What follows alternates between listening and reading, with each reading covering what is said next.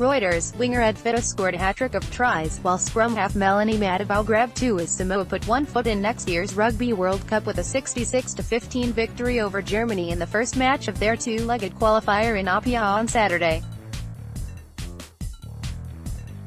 The tie will be decided on aggregate scores over both legs, and short of a miracle in Germany on July 14, the Samoans will join hosts Japan, Ireland, Scotland and Russia in Pool A at next year's tournament. Alapati Leiua, Jack Lamb, Joe Tekori and Melani also crossed for the home side, who also earned a penalty try. Germany open-side flanker Jaco Otto scored two consolation tries for the visitors, who produced an improved second-half performance after they had been 35-3 down at halftime.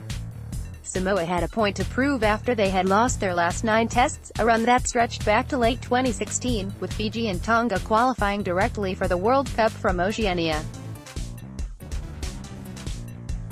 Their Prime Minister Alapati Leiua, who is also the Samoa Rugby Union chairman, had also berated the team publicly, while fans had ramped up pressure on them to perform.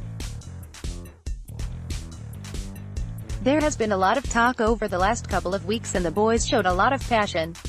Samoa captain Ed Fidow said, "We really want to qualify for the World Cup.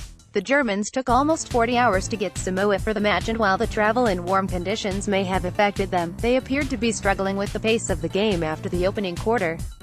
As expected, the hosts took time to get used to the style of their European opponents, but once they did, the Samoans dominated the contact area, set pieces and then put runners into space out wide. The Germans also missed 18 tackles in the first half as Leiua, Matavao, Lamb and Fidow, twice, all crossed to give Samoa a 35-3 lead at the break. The visitors tightened up in the second half, and while they conceded a penalty try to the dominant Samoan scrum, they spent a lot of time in the home side's territory and controlled the ball better.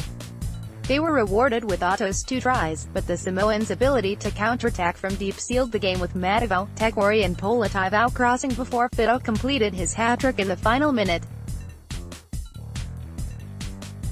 It was pretty tough. We expected it to be physical and it was," Germany captain Julius Neustadt said. "Our attitude was quite good, we never let ourselves down.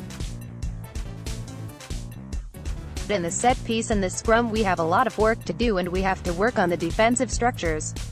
Reporting by Greg Stutchbury in Wellington, editing by John O'Brien or Standards. The Thomson Reuters Trust Principles.